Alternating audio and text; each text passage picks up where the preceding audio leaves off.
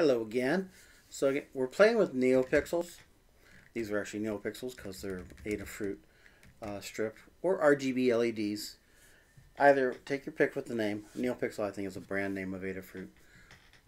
And I want to just have the microbit running them without having them to be plugged into a computer.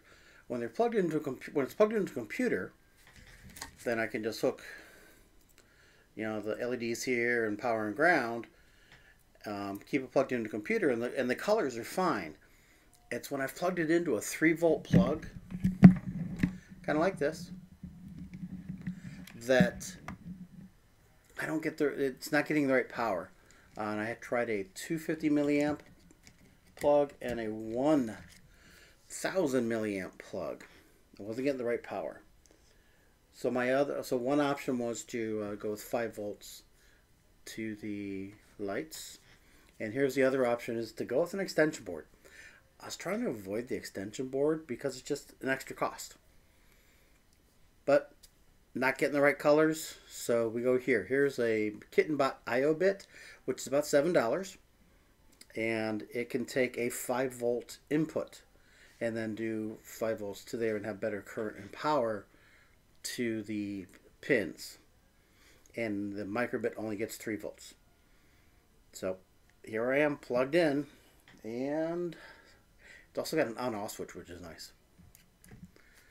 And there we go. I just did the little heart to tell me I'm working, and then press A and I do red. One's showing up green because I don't know why that's showing up green. I know I only have like 24 of the pixels set up in the code.